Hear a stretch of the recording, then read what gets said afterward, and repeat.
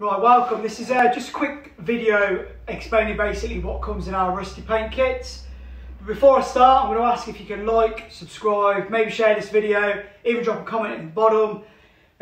We'll pick some random people to win some merch. We've got t-shirts, hats, key rings, all sorts of stuff. So yeah, share, do what you can, and we'll pick some people at random. This is obviously just a basic video just to kind of explain what you receive in a kit. And obviously it'll be packed a bit better than this, but this is basically it. And inside that kit you will have a tin of paint. Now that's your tin of paint. There's some instructions on the tin. So you have your tin of paint. You will have a hardener, which is also paint. It's obviously labelled. That goes with that. You will have a activator bottle. Now normally these are shipped with the trigger sprayer separate. So if it's a white trigger sprayer, you may have to just look around the box a bit, because some customers have found it kind of blends in with the packing peanuts that we use. So yeah, just look for that. It will be in there. Sometimes they're a different colour. If they're black, they stand out easy, but the white ones don't. You will also have this suspect looking package. It's nothing kind of dodgy, but it is the activator powder, and I'll explain how that's used in a moment. And then there may be some merchandise in there. This one, we've got a free key ring, a free window sticker. So they look really good kind of on windows. All kind of metalwork, and they're a 3 to 5 year vinyl, so you've got plenty of time to kind of use them. So that's the kit. Obviously packing peanuts we use biodegradable, so these can just be chucked under water. As long as they're the white ones, they can be chucked under water and they'll dissolve and go down the drain nicely, because they're made from starch. So we'll get rid of that. Right, so I'm going to explain the kit sizes and how they're different. Now you'll always get kind of this, but obviously the tins of paint will be bigger.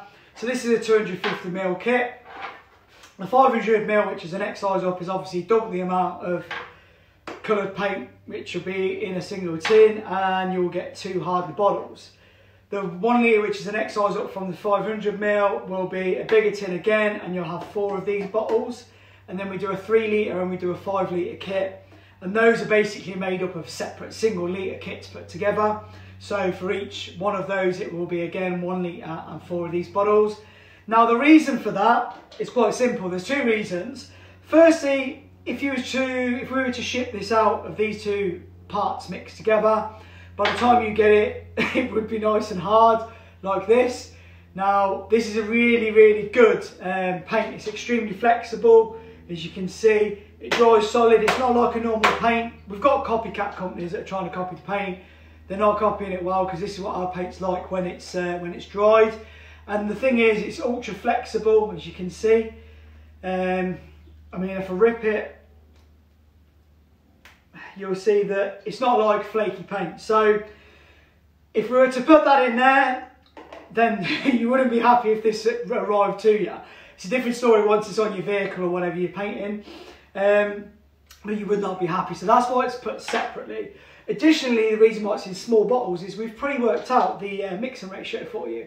So you don't need to worry. You don't need to get your mixing cups and try and work out however many millilitres or a 10%, or whether it's a 4 to 1, a 3 to 1, a 5 to 1. You don't need to worry about that. What you need to worry about is you've got that tin, you've got one of them, you mix the 2 together and you just crack on with your painting. So the smallest kit, obviously avoiding the testers, the smallest kit is the 250ml, which is this, with the 1 hardener. So if you were to use this all in one go, you would just add the hardener into the top, mix it and apply the paint. Funny quote, we do have the odd customer now that will just open this tin and be like, oh, there's a bit of paint missing, I'm really angry, you've not filled the tin up to the top. And we do have to obviously advise that the whole point of that is to take the lid off, tip this in, mix it, and there's your full tin of paint. So that's that. The mixing ratio is already worked out. The only problem is if you want to paint something smaller and you don't want to use the tin, we have also worked that out for you. If you was to use half of the tin, you just roughly tip out half by eye into an old mixing cup, an old container. Again, only by eye, you would use half of what's in there. And then you would just simply divide that by half. So you would, if you want to do it, you can draw a line on the bottle, roughly about half, or just do it by eye like we do. Tip that out, reseal them, and then you can store them away. And because they're separate from each other, they're not going to harden, and you can use what you need to use. Now, the bigger the kits, again, it's the same process. So a 500ml kit, which is twice the size of this, you would have 2 of these bottles. If you're going to use half of the 500ml, you would use half of whatever the bottles are. So in theory, that would be 1 bottle. You can divide it up into smaller amounts if you want. You can divide that into 4 sections and just use 1/4 of that, which is obviously that divided by 4. So the mix is very easy. We're always on call if you do have any questions by YouTube, which obviously you can comment below. Facebook page. We also run a Facebook group, which is rustypaint.com hints, tips and tricks. Brilliant amount of customers on there. They do share all their products all the time. Cool tips and tricks that we haven't even thought of get shared on there.